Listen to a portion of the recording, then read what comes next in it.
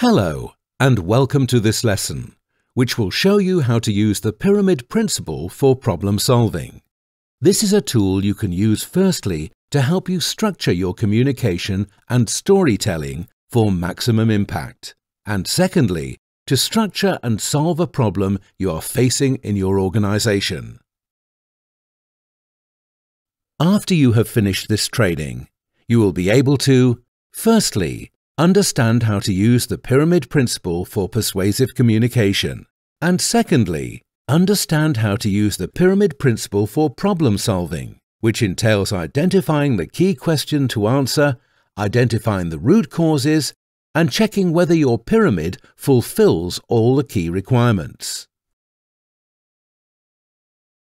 To begin with, from a communication perspective, you may already be using the pyramid principle in your daily lives.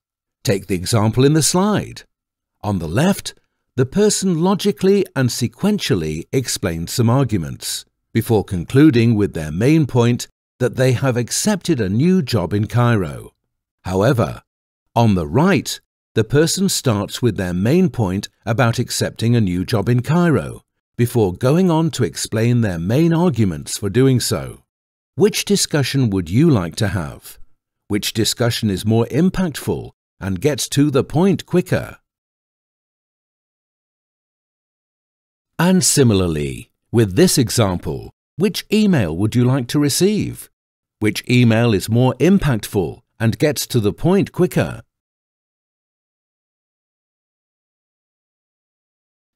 If you take the time to cluster and structure information, then it is easier to speak in a way that enables the audience to listen and understand you, and remember what you said. The idea of the pyramid approach builds exactly on this idea, and implies that your line of argumentation should be shaped like a pyramid, to make it easier, faster, and more persuasive to follow you. In traditional speaking conversations, you might build up to a climax and your main points. But in a business context, your arguments can be challenged before you have reached your main conclusion. With the pyramid approach, you start with the answer, then support it through your arguments. This is a persuasive way to deal with senior executives, as it shows you have stood back from the problem and are offering solutions backed with the arguments that truly matter. Using the pyramid principle often requires a change in mindset and can take practice and experience to develop. But the good news is it can be used and practiced in almost every aspect of our lives, from preparing a holiday to finalizing a work presentation, or even in preparation for a job interview. How can you incorporate the pyramid principle into your daily lives?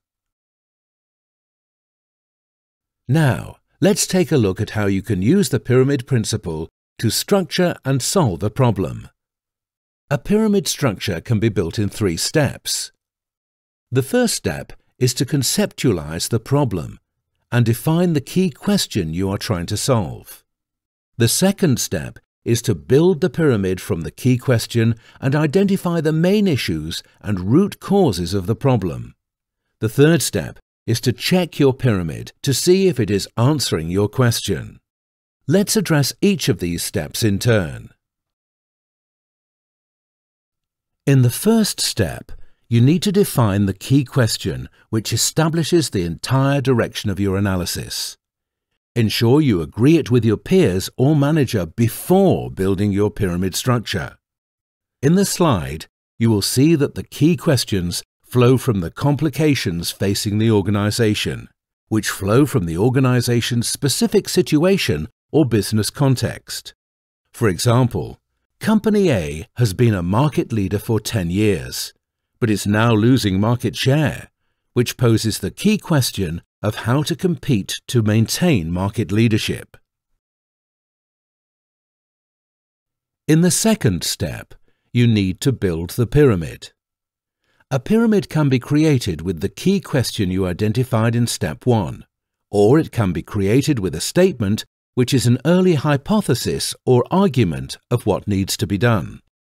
It is practical to start with a question-driven tree early in the project. when there is less information available, and then evolve to a statement or hypothesis-driven tree further in the project once more insights become available. Let's look at an example of each approach. In this example, you can see that the pyramid starts with a question. You need to drill down vertically until there are no more relevant questions to ask, given the current context. As you drill down vertically, you also need to ensure the structure is horizontally connecting questions within a group, as shown in the slide. The pyramid can be constructed with either inductive or deductive reasoning. Inductive reasoning is a bottom-up approach, whereby different themes are combined to collect thoughts and facts to obtain a specific conclusion. For example, from the slide, we could argue that Business Unit X is well positioned within its parent company because it has the right people, processes, and tools in place. In contrast, deductive reasoning is a top-down approach, whereby conclusions are based on themes that are generally assumed to be true. For example, from the slide, if Business Unit X's sales volume correlates with growth in the segment, and both the business segment and Business Unit X are forecast to grow, then we can conclude that the unit's market segment is growing. This approach is mainly used to structure communication to audiences that need to be convinced. In this example, you can see that the pyramid starts with a statement or hypothesis that answers the key question. In this instance, you need to drill down the key statements into relevant issues, ensuring the issues are separate but are inside the scope of the key statement. Once you have drilled down into sub-issues, it should be possible to identify the root causes of the key statement. From the pyramid tree on the slide, you can see that Company A needs to maintain double-digit profitability. The subsequent drill-down analysis has shown that the company can do this by decreasing distribution costs via a reduced number of outlets, and by increasing the number of products sold by introducing new products. The third step in building a pyramid structure is to check whether all the requirements of the pyramid are fulfilled. Ideas at any level in the pyramid must always be summaries of the ideas grouped below them, and ideas in each grouping must always be the same kind of idea.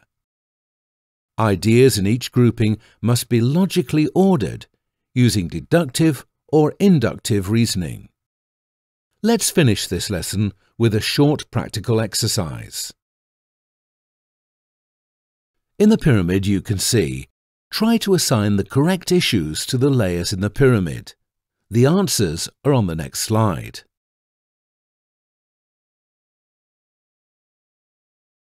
And now for the solution.